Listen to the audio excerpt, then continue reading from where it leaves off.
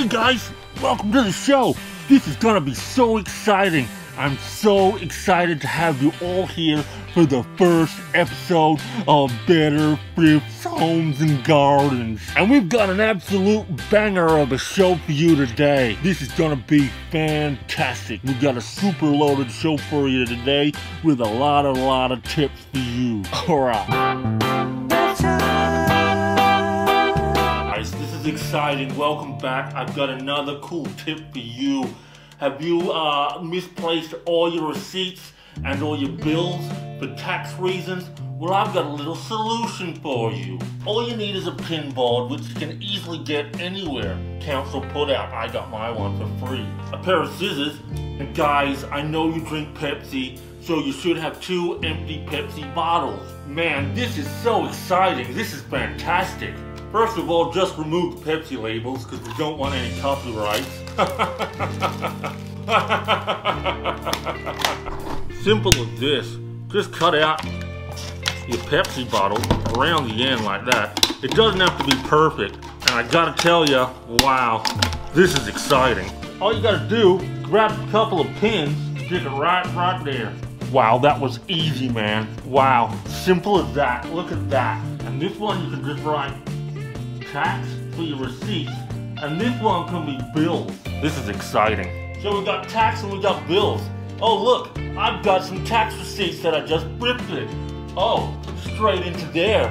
Wicked. Oh, I got a bill I know I gotta pay. Oh, slip it right in there, and I know there's a bill ready to be paid. That right there is an awesome organizer, guys. I'm so excited to share this with you guys. Wow.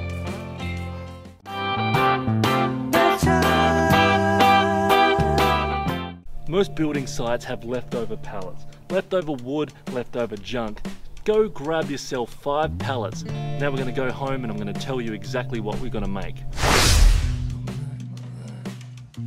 Once you get home, just rip apart those pallets, just drill them together and you've got yourself a storage box for your dev pile. You don't need to sand it down, you don't need to do all that freaking fancy shit.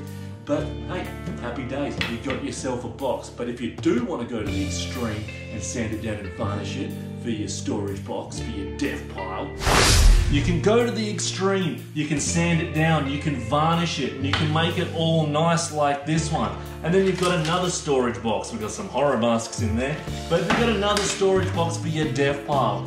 Easy as that, happy fucking days.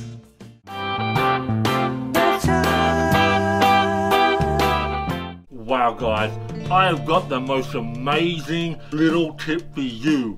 Now, if you want to keep the dust and bugs out of all of your shoes that you're selling, well then all you gotta do is grab a box of these stockings, and these stockings you should get about 120 of them, and then all you gotta do is pay $5, and then you just put on the stockings over the shoes, and no spiders or bugs or anything is gonna get inside it.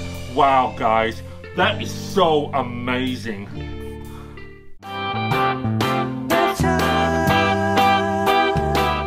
Yard collections can be great, especially when council put out all their junk and you can collect whatever you want for free. Let me tell you what you can grab. So now you got it home, just slap it on the wall, doesn't cost much, and if you can't put it on the wall, just put it on a bench or on the floor. Chuck all your game consoles on there, chuck all your DVD players, and Bob's your fucking uncle, you've got a free TV for all your testing of your games.